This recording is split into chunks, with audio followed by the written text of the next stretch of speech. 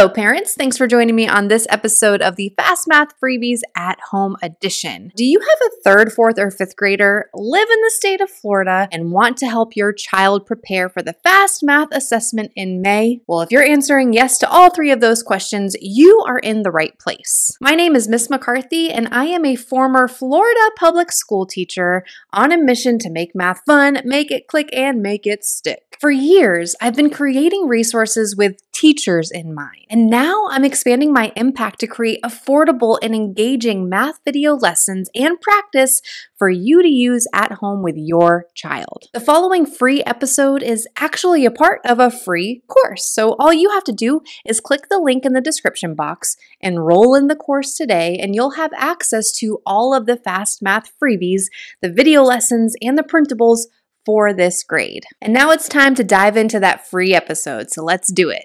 All right, fourth grade, here is your problem this week. So go ahead and pause the video and try this one on your own first. Then come back, press play when you're ready to continue.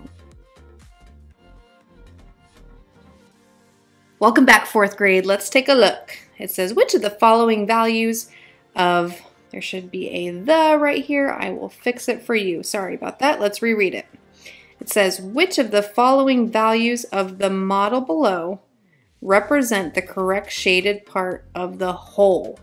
So if we're considering that this is one whole, we have one piece shaded in right there out of how many? 10, right? So when I'm thinking of this in terms of a fraction, I would write this as 1/10. But I don't see the fraction amount there. However, I do see decimals. Which one has the digit 1 in the tenths place? C, right? What's wrong with D?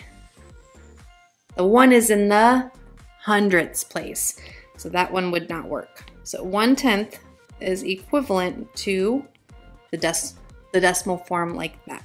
So we can go ahead and select C right there. All right. Thank you so much for joining me today. And remember, if you're looking for the printable that goes along with this video, you can enroll in that free course today, which gives you access to this video and the printable and all the other videos that I've created, the Fast Math freebie episodes, all in one place for you. And you know what? If you're anything like me, it's out of sight, out of mind. I know that you're busy, so why don't you go ahead and do that now? That way it's off your plate, you take care of it, and you can get your instant access today. Thanks again, and I cannot wait to see you inside the free course.